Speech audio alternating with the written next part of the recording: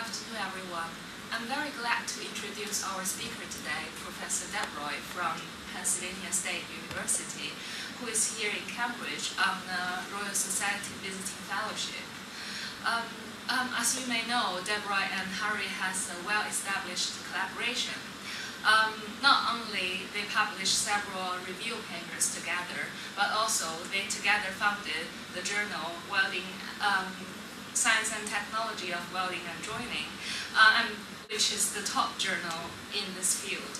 I'm very glad to say that because me myself also have a paper on that. DebRoy and his team work on develop the computer models of heat and mass transfer, and also the flow of fluid. They also works on trying to improve the reliability of the models and try to broaden the application of the models to make it more useful to the practical engineering. I shall now hand over the stage to Professor DebRoy. Thank you, Rose.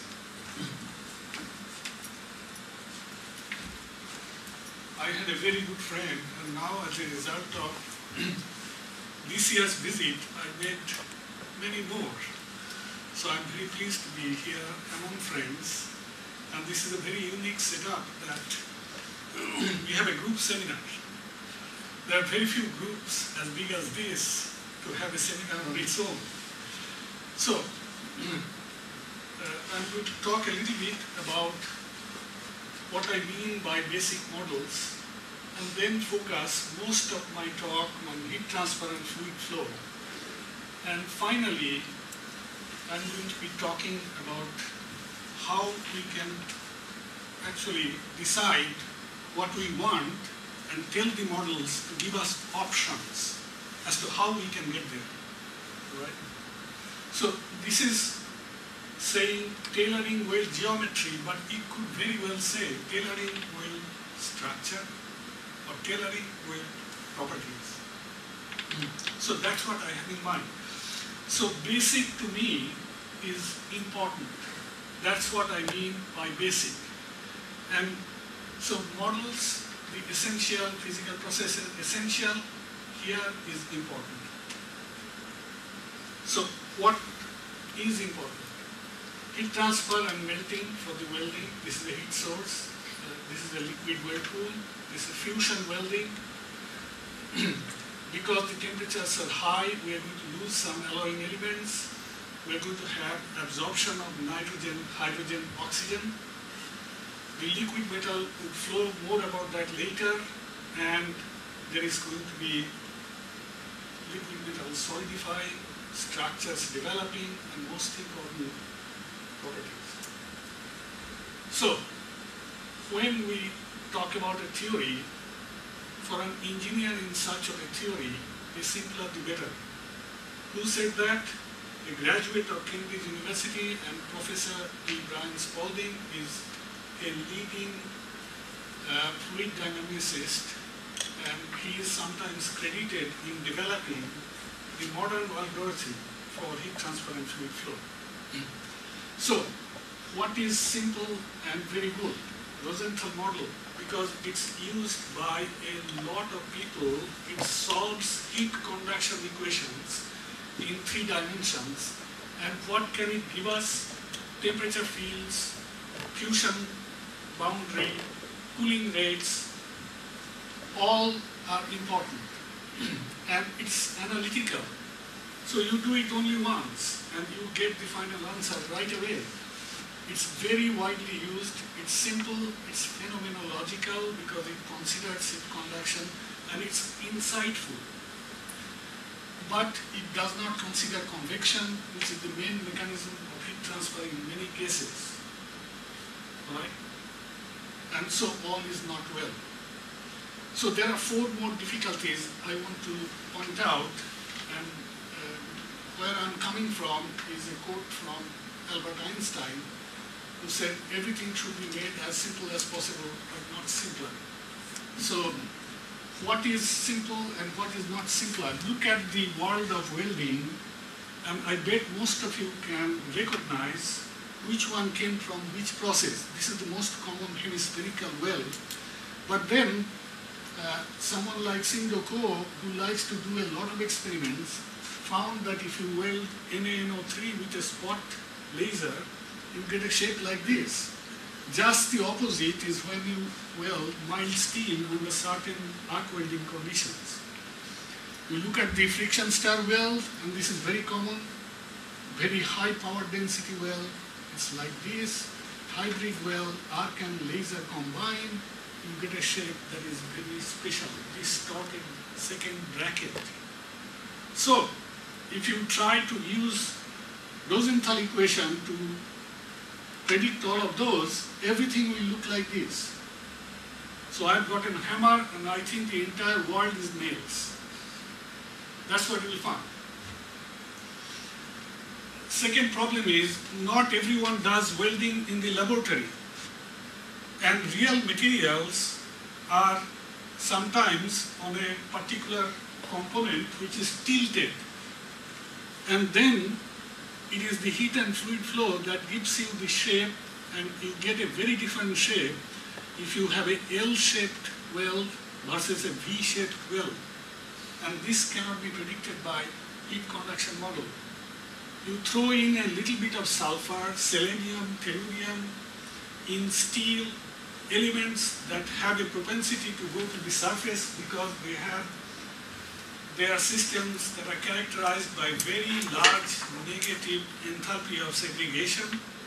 And for those elements, the shape can be very different when you throw in a little bit of sulfur more than here. But it doesn't always happen. This is also of the same composition. If you have a smaller power laser, you will not see this effect. So two people repeating many times an experiment of this type will discover this effect, but they won't know why that is so. Sometimes sulfur does it, other times there is no effect of sulfur. So why does it happen? Rosenthal equation is not the place to go.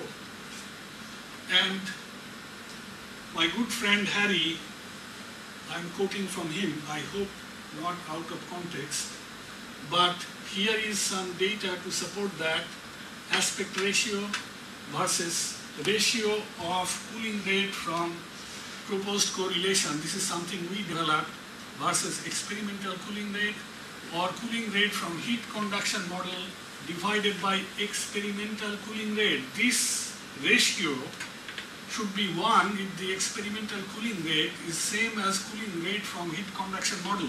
So all these points should be here, but they are all 13 or 17 times higher. Why is that? Why is the heat conduction equation predicting a cooling rate that is more than 10 times higher than experimentally determined? Very simple. It doesn't allow mixing of the hot and cold fluids. When hot and cold fluids are mixed, the temperature gradient decreases. And cooling rate is nothing other than temperature gradient times the welding velocity. And that is why Rosenthal equation will always predict, even under the best of conditions, a higher cooling rate. Now you might say, I am a steel metallurgist, all I care about is very far away from weld pool where there is no liquid to mix, so I am home free to use it. Yeah? Be very careful, because what you are doing is your temperature gradients are wrong within the weld pool, and therefore the flux that is going outside is wrong, and it is the flux that will tell you what the 800 to 500 cooling time is going to be. So don't count on it. Alright? Don't count on it. So Svensson, Greycroft and Harry, they recommended empirical correlations. And those correlations are available in STWJ. Convective heat transfer calculations do not suffer from the 4 problems that I mentioned. So what can they do? they have diverse applications. I want to bring to your attention a selected few. All right, so to start with, what sort of flow we are talking about? You know, there is a heat source which is impinging here, and therefore the temperature would be maximum in this place, and right at the edge of this pool, I am showing only half of the weld pool, you will have solid liquid equilibrium temperature or close to that. So maybe solidus temperature, and little bit farther away liquidus temperature very close by. And because there is a temperature gradient, there is also a spatial gradient of interfacial tension. Spatial gradient of interfacial tension is a stress known as Marangoni stress. And it is because of this stress that the liquid is shooting from right about the highest temperature to everywhere else. And what are these two circulation patterns? This is arc welding. So there is an electromagnetic force field. And because of that, there are two other loops apart from this loop and that loop. So the weld pool is very well mixed. What does it mean? If I throw in a little bit of consumable, it won't take very long for the consumable to be mixed well with the rest of the liquid metal. Yeah? That's good or bad? That's excellent. Yeah? So, diverse applications. What are the diverse applications? Different processes you can do. The main engine will be the same. Transient three-dimensional heat, mass and momentum transfer equations, otherwise known as Navier-Stokes equation and energy equation. That's what would be solved by the main engine. And many times, okay, numerous times. And you will get solidification parameters, growth rates, temperature gradients, transient temperature, velocity fields, mixing of consumables, heating, cooling rates. I can keep reading for a while as to what it can do. And there are numerous applications, just literally numerous. So, I think instead of my reading all of these, let me give you some examples so that you don't have to read a big list of stuff. Okay? So, understanding unusual weld pool shapes. Unusual here is not hemispherical.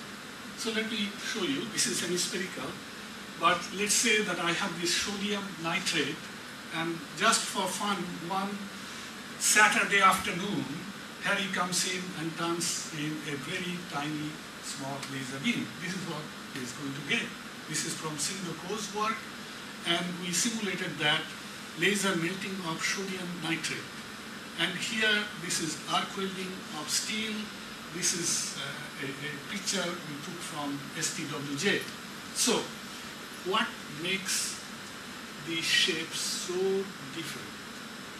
There is no keyhole here. There is no friction stir welding. There is no high intensity laser beam. And even there, we can get such unusual. So there is one criteria for the deflection of this shape. That is called Marangoni number. And Marangoni number, in short, is a representation of how strong the Marangoni force is. So if there is a very strong temperature gradient on the surface, your Marangoni number will be very large. How large? Typically, if you exceed 30,000, you will start having these inflections. And depending on what your other parameters are, and in this particular case, Prandtl number, Cp mu by K, specific heat times viscosity by thermal conductivity, you will either get a convex bottom or a concave bottom. And then if your Marangoni number is lower, you will always get Rosenthal type hemispherical pool. And if your Prandtl number is very high, metals have low Prandtl numbers, non-metals have high Prandtl numbers. So sodium nitrate will create this W-type profile. All right? Why is that? In simple terms, it is the interaction of all these forces that are represented by surface tension force, viscous force, and the ratio of viscous diffusion rate to thermal diffusion rate. All right? Surface profiles are very important for properties. So, what sort of profiles are we talking about? If we are adding consumables, there are 4 dimensions. This elevation, this length, that length, and the angle theta. These 4 dimensions actually control the fatigue properties of welds. And therefore, these are very important. And that is what is shown in this diagram schematically. Toe angle and the 3 geometric dimensions. How can the heat and fluid flow calculation help? You see, as the heat source moves, the liquid is pushed behind, and eventually, when the heat source is farther away, it solidifies. So we are after this angle, because this angle is the single most important factor. How so? Let's take a look at these 3. And of these 3, if you look at this angle, this is much more gradual than that one. So this weld is not as good as that one. All right? Ideally, I would like everything to be smooth, but if I'm adding consumables, that may not be the case. So we have to be concerned about all of these 4 dimensions that are shown in the blue color here, and the model can actually predict all of those. Can you read this stuff, or should we lower the? You can. Yeah. Can you read this, or should we lower the light a little bit? You can read. Okay, great. Thank you. Surface active elements. Remember what those are. Elements that love to go to the surface because they reduce the total energy of the system by doing so. Yeah? And typically, in terms of the free energy, it is the enthalpy contribution. So large excess negative enthalpy of segregation. That's the type of elements we're talking about. What are those? Sulfur, oxygen, nitrogen, selenium, tellurium, lot of them. In steels. Alright, so what happens is that if you have a pure element such as iron, the interfacial tension decreases with increasing temperature. But if you throw in one of those elements that like to go to surface, the interfacial tension first increases and then decreases. So how is that important in welding? Well, Marangoni stress is the spatial variation of interfacial tension, which can be decomposed into a physical property, how surface tension changes with temperature, slope of these plots, times the temperature gradient that is present on the surface of the weld. dt dx is how temperature varies on the surface. Temperature is high right under the heat source and relatively low near the solid-liquid interface compared to the middle. So this term is always negative. That one depends on whether you have sulfur or whether it's pure metal. So if you take that number, this can be negative or positive. You can see that here, and this is always negative. So the stress, which is the term here, can be either negative or positive. And that means if the stress is positive, the liquid metal will pick up heat here and go sideways. It will melt the sideways, and it will be a shallow and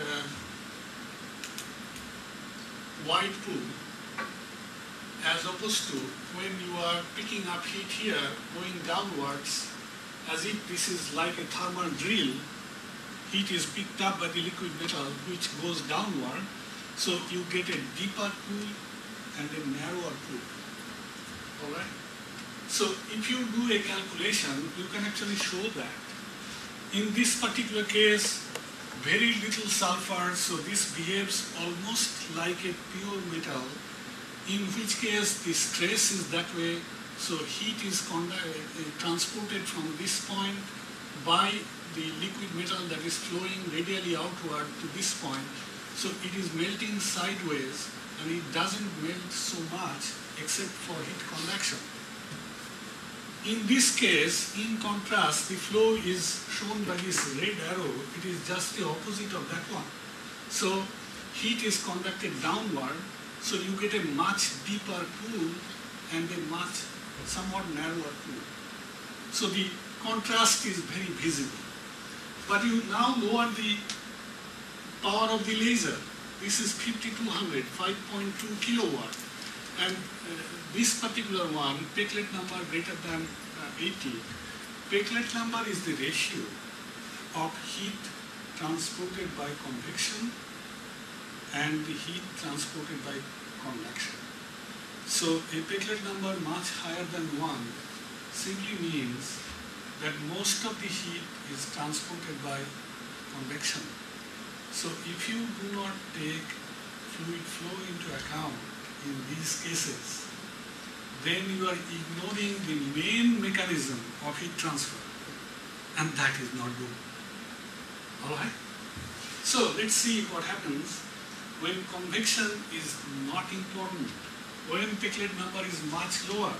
When would that be? When the velocities are very small. And when can you have velocities that are very small? When the temperature gradient is small. Here the temperature gradient in all this length is of the order of about 100 degree Kelvin. That is not a very high temperature gradient. And therefore the velocities are much lower than what we had in the previous case. So the convection currents are in the opposite direction. But convection is not the main mechanism of heat transfer. And therefore nothing happens. You can very easily use Rosenthal equation, and that would be a very smart thing to do because you don't have to use the numerical code.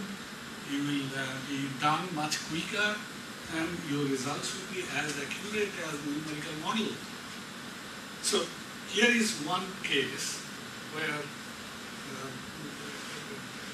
heat conduction equation will do splendidly. Somebody having a 2 kilowatt laser doing experiments under these conditions would have a conclusion that small changes in composition is not important. Alright? Although, ideally, all of you should think of qualifying that. Just saying it's not important in this case because heat conduction is the main mechanism of heat transfer. If convection were the main mechanism of heat transfer, then I would see a definitive impact. Okay. There are also other cases. So here, if you are only doing experiments, you will not know why this is happening. You will know this is happening. But if you also do modeling, okay, in addition to experiments, not in lieu of, then of course you will know when that happens, and that is important. Alright, now let's take two different plates, one having low sulfur, the other one having high sulfur. And what is low and what is high? I'll tell you. 0.293 weight percent sulfur is pretty high, 0.003 weight percent sulfur is pretty low. And this is the interface, but every time you do the welding, what you will find is that it doesn't melt the high sulfur part, it melts only the low sulfur part, although you put the arc right above this. Alright? So this is a very different effect than what we have been discussing. But this is not an isolated example. This happens all the time. So how come? Any clue? All right, I didn't have any clue either. I didn't know. But these experiments were done at Los Alamos. And these folks have everything instrumented. They record everything for security reasons, if not for anything else. So there was this camera recording everything, including the arc. And what we found is that anytime you do this type of an experiment, the arc shifts. Yeah? So the question then was, why is the arc shifting? And the features are not very clearly visible, but the tracks here in the low sulfur case, this is melting more than that one. And the top surface really doesn't show it. This surface very clearly shows that it's the low sulfur part where you have most of the melting. So we wanted to see if this is because of a potential sulfur gradient. Yeah? Because for some reason there can be a fluid flow in one direction and temperature effect. Maybe we are losing the sulfur, maybe sulfur is doing something funny. So we wanted to check it out, and we froze some wells, and then we took a concentration plot right in the middle here and along this direction, and we find that it is exactly what it is supposed to be. That means on low sulfur on one end and high sulfur on another case, and vertically there is no gradient. On the z-axis is the vertical axis. So it cannot be conveniently explained by some kind of strange segregation of sulfur. It is not that. And we finally decided that, well, this effect is for real. So then the question was, why is that happening? And the true answer is, we still do not know today. But one possibility is that the sulfur covers more surface on high sulfur side and less metal sides on the surface. So in terms of evaporation of metals, more metals evaporate on the lower sulfur side. And you know what that means? When you feed metal vapors into an arc, you create a path of very low resistance. So the arc likes metal vapors because it can pass currents very easily. Arc doesn't like non-conducting media.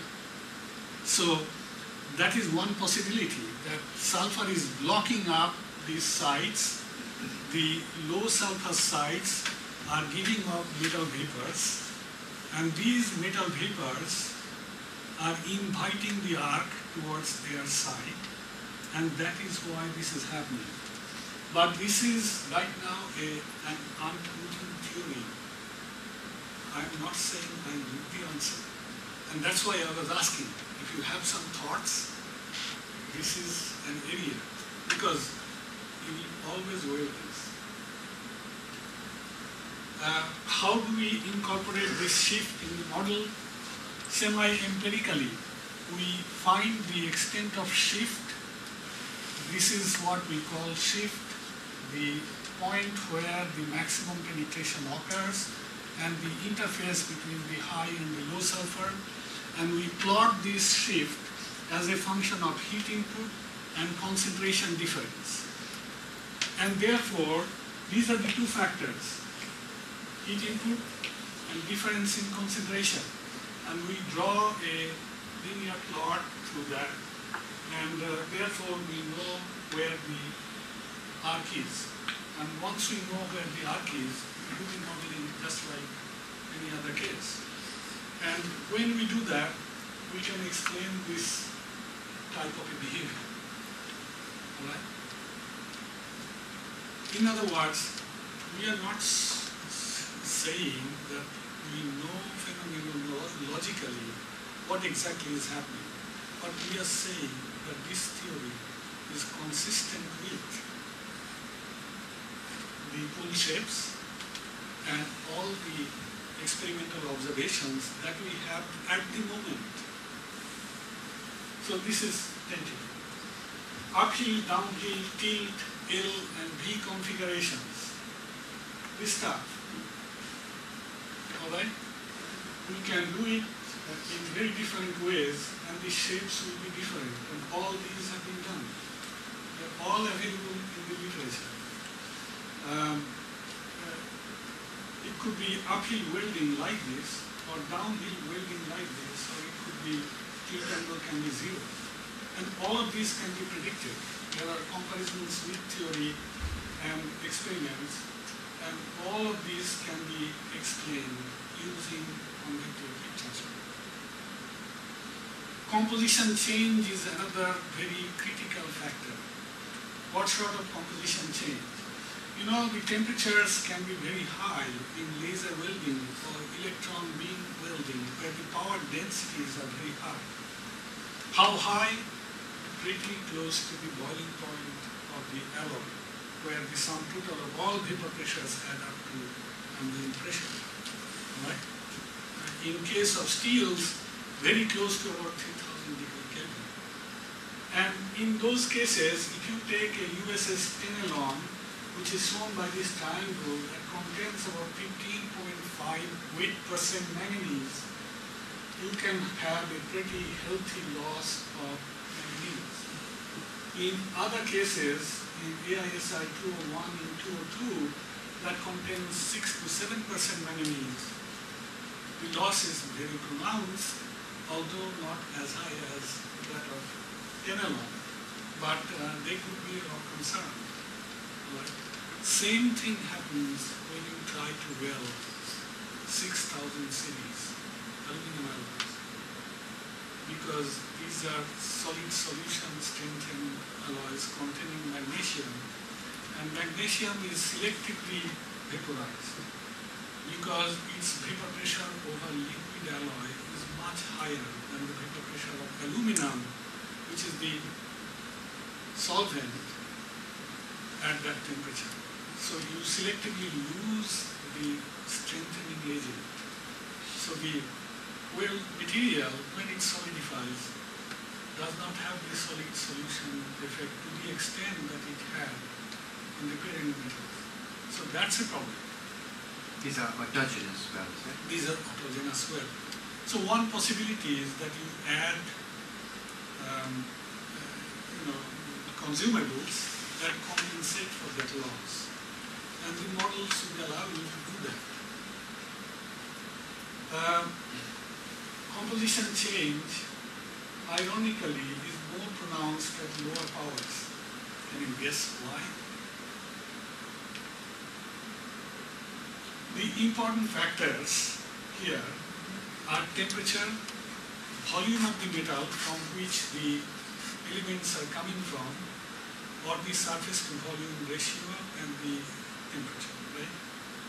In a small pool, the surface to volume ratio will be larger than in a larger pool because the volume is r cubed, right? Surfaces are square. So what happens is, in a smaller pool, all of the alloying elements come from a very small region. So the composition change becomes very, very pronounced. And it's kind of ironic, but it's more important for microjoining. Okay? If you have a volatile component in an alloy, then in micro-welding this can be very pronounced. So we did some experiments in which we put a quartz tube, we collected some papers, and we said the relative rates of vaporization of A and B would be a function of temperature.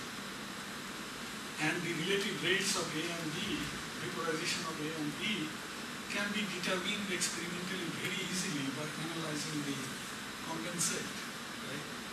So you do an experiment, or do maybe 10 experiments, collect really healthy amount of deposits, and send them out for analysis for various experiments, and you will get the relative rates of vaporization of various alloy elements very accurately. And it's possible to obtain temperatures from such experiments. Yeah. Because think of somebody doing microjoining experiments, doing experiments for milliseconds. How are you going to determine temperature otherwise? So chemical processes can give out a lot. And here is an example. I'm plotting flux of iron to manganese as a function of temperature. This is the theoretical curve plotted by this, because we know the molecular weights and we know the equilibrium partial pressures of A and B, which are any two components, in this case iron and manganese, which is plotted here as a function of temperature. And if the laboratory is telling me that this ratio is 10.8, I can read off the peak temperature from this scale. Why peak temperature? Because vapors are coming from all over the whirlpool. Not why. Vapors are coming from the most high temperature region, because the vapor pressure is a very steep function of temperature. It increases very steeply with temperature. So you pretty much get the peak temperature by this technique. And you can, of course, determine peak temperature from numerical heat transfer and fluid flow. And if you do that, you will get accuracies that are comparable to any measurement accuracies for the measurement of this type of temperatures. All right?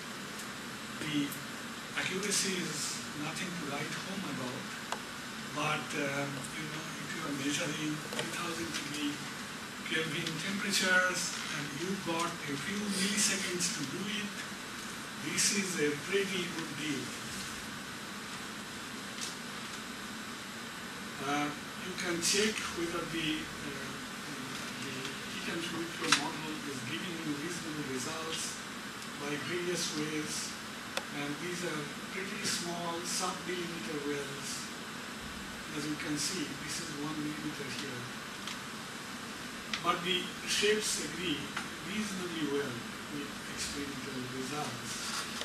And the vapor compositions also agree with what you can calculate theoretically, because you have the temperature fields on the surface and everywhere else.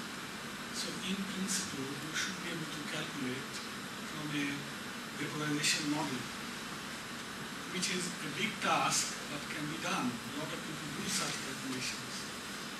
And in micro welding, there are some funny effects, like if you lose manganese and chromium in this case, this is 18% chromium, 1% manganese, 8% nickel, and the balance is iron, pretty much, very low carbon. So for this type of steel, this is a plain Greenberg stainless steel, you will actually get loss of chromium and a little bit of manganese, and the other two will actually go up by a small weight percent, because you are losing the two other valuable elements. And the composition change is something that you can experimentally verify by drawing a picopore trace. And here are the traces for manganese and for chromium, and you can see that the manganese content is certainly lower than what was in the base metal. And similarly here, the chromium content of the wet fluid is lower than that in the base metal. So this theory can be verified experimentally. If you draw distance versus temperature plots for different times, they will, this is a 3 millisecond pulse at about 1 kilowatt with a small sub-millimeter beam. What will happen is sometimes there will be recoil force falling on the surface. You know why? It's like a jet plane. You take out a lot of gases and it will provide a thrust. So similarly, this thrust of the vaporizing atoms will push the liquid downward. So what keeps the liquid within this hemisphere? It's the surface tension force. So if you keep increasing this power density, there will come a time when the recoil force will be simply too much for the surface tension force to contain the liquid within the molten pool. And boom, at that point, you will start throwing out particles, and that's bad news, because if you are micro joining, the last thing you want is a crater in your micro joint. So this is bad. So we wanted to characterize this, and this does happen. Like this is a droplet we collected in the quartz tube. So clearly, sometimes this does happen. So we wanted to do this, so we said, okay, we'll calculate the deformation of the free surface because of the backward thrust of the vapors that are coming out.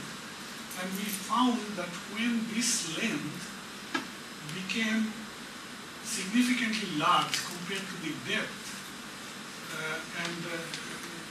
it's this ratio, L by D ratio, when it exceeded that, there was expulsion of the droplets.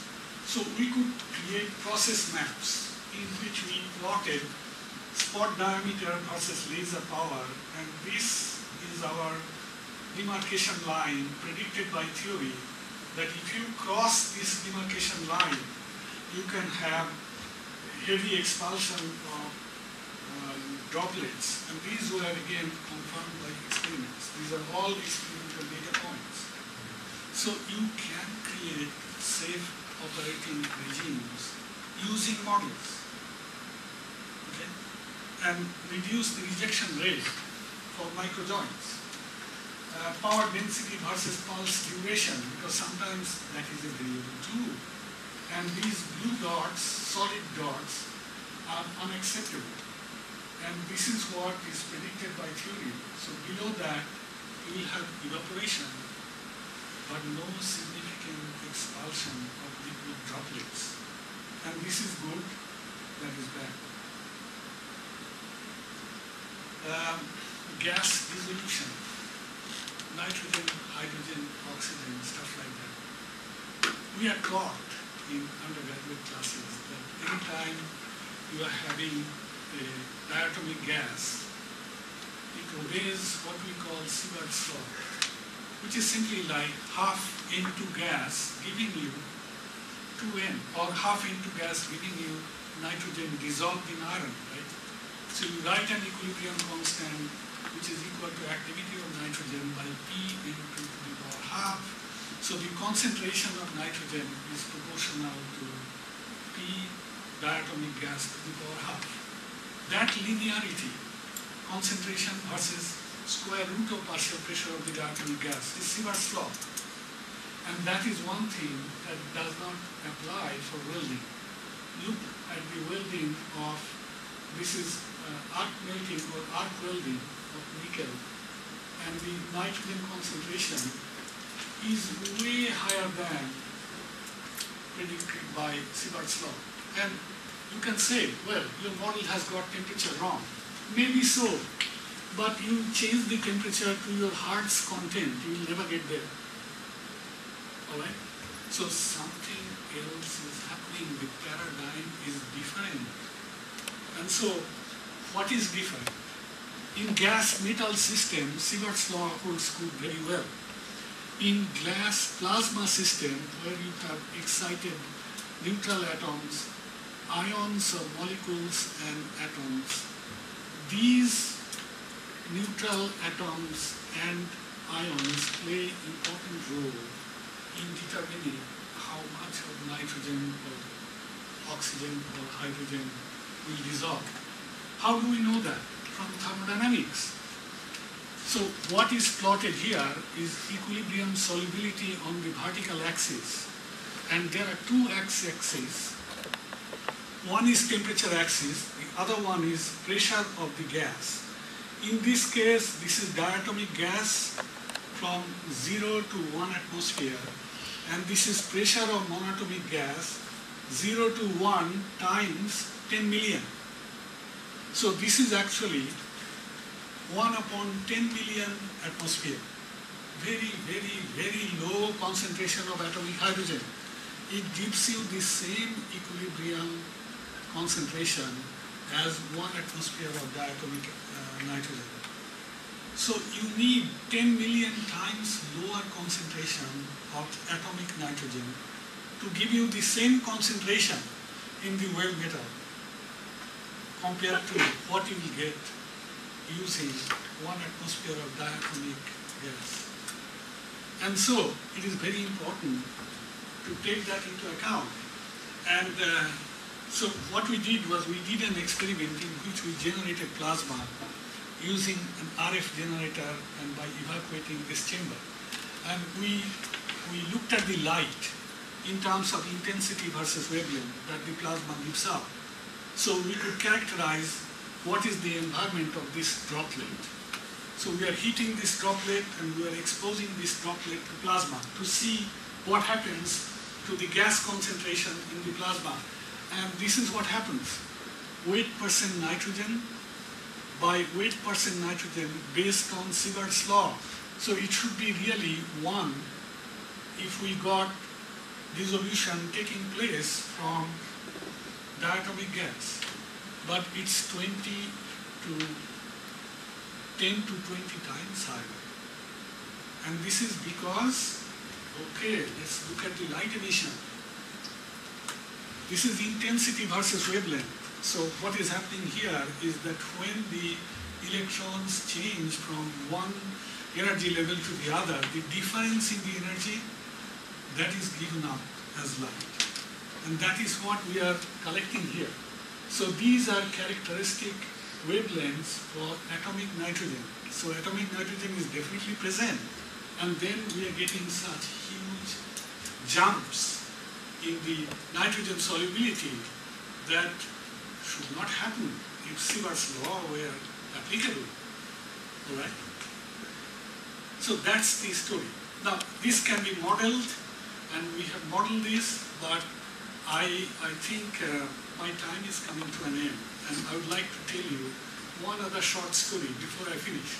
So I would skip a few view graphs, all right? Because it would take some time to explain this. You can theoretically calculate the plasma composition. It has been done by Robert Palmer. This is from his work. Let's forget the tasks. There are many more applications of heat and fluid flow. You can go to our website and you'll be greeted by this particular screen. If you go 1 or 2 layers down, then you'll see a lot of other applications. So I will forget this. But let me tell you about this because we are really excited that it's possible. You can go to the computer, pray before the computer, okay, and it can happen. All right. So here is the requirement. Somebody, a design engineer, provides these requirements. Someone on the floor of Caterpillar is sitting at the desk doing simulations, and it's telling, okay, come up with different sets of variables that would produce this geometry. All right? So what are my options? That is the question to the computer. I want this particular shape and size, and tell me how I can get there. And we can do it today. This can be done. This has been done. All right. So how do we do that? The most important variables are current, voltage, and welding speed as far as the arc welding is concerned. So you select many sets of these and you calculate weld-tool geometry. If those geometries agree with your desired geometry, you write an objective function that will be very small. And if the geometry that is calculated by your set is not very good, then the objective function will be large. So we call this fitness function. Okay? And genetic algorithm is like survival of the fittest. So you have a population of maybe 100 sets of these combinations of current, voltage, and welding velocity. These are like 100 people, and they reproduce, they die, they make children, and all of those have a certain fitness function. And if the fitness is good, that means they are our solution. If the fitness is not good, then they eventually die off. So that's the mechanism of optimization. So here is an example. We want to form a weld of this penetration and that width. Okay? We actually did an experiment, and this is the weld. So we want to know, other than what we used, this current, voltage, and welding speed, are there any other way to make this weld? That's the question. Okay? Are there many other ways in which I can make that weld? That's the question. All right. So we define an objective function that has to do with the depth and the width, and the computer goes to work. It produces fitness functions, and it comes up with several 8 alternative welding conditions achieved after 15 generations. So generations are passing by, and populations are becoming smarter. Like, you all are smarter than your teachers. You all have better education than your teachers. And those who are teachers, please don't feel insulted, because facts sometimes hurt. Right? Okay, so here's the set of all 8 of those results: current, voltage, welding speed, and penetrations. This is what the genetic algorithm told us, and these are the target physical experiment that we did. All right. And then what we do with these results, we take these current, voltage, and welding speed, and we fabricate 8 welds. We go actually physically to the lab and do these 8 welds to see whether they are actually what the algorithm is telling us, whether this can be trusted. All right? And these are the values. Okay, here's the summary table. These are the conditions obtained by GA. This is what the GA computed, and these are the measured values. All right? So it is for you to see whether this can be done today or not.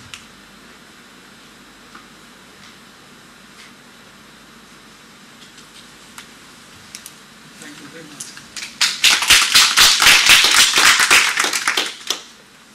Professor DebRoy, to give such a wonderful talk. Do we have any questions? I think we're very happy to answer. You will answer it, right?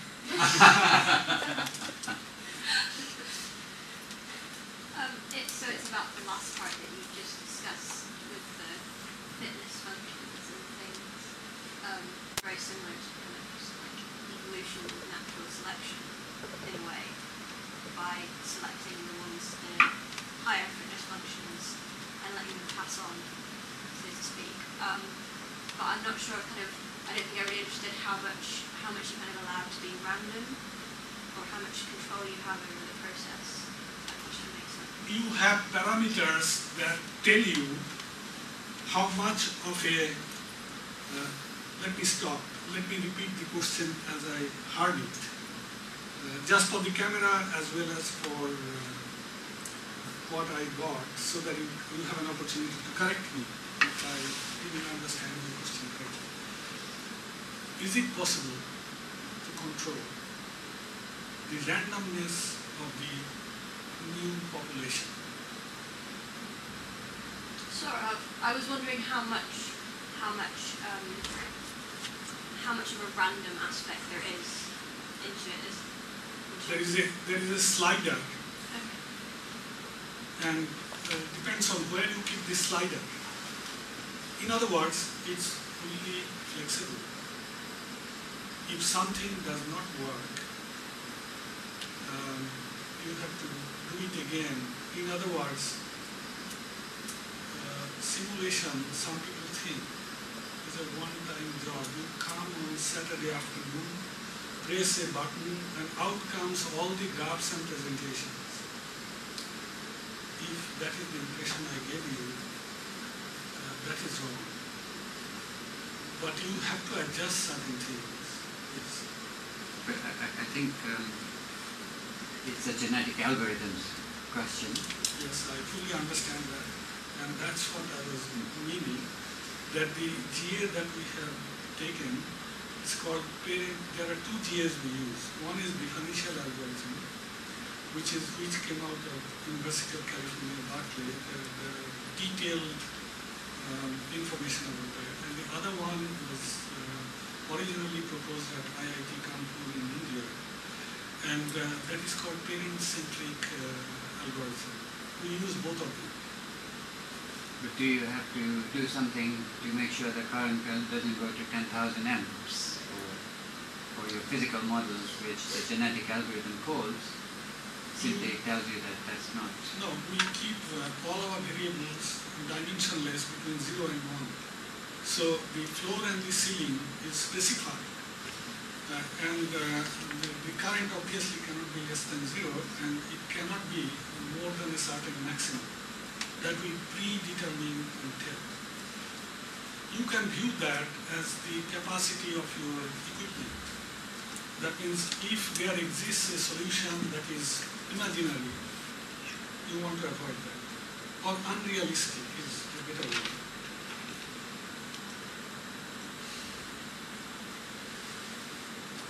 Is there any more questions? No, we're just discussing whether this model can take into account any phase transformation. You know, I had to make a choice. The models have been used extensively for contributions in phase transformation. What I discovered was I had to give about 30 slides to talk about those applications.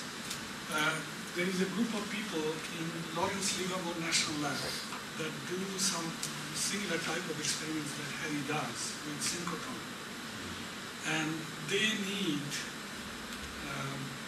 temperature time history to meaningfully convert those phase transformation kinetic data to TTT curves and then to CCT curves. That is a fascinating story. I would have loved to tell that story, but it would have added another 30 minutes of my time. There are many papers that you will find in that website that describes the application of heat and fluid flow models in deciphering the synchrotron data.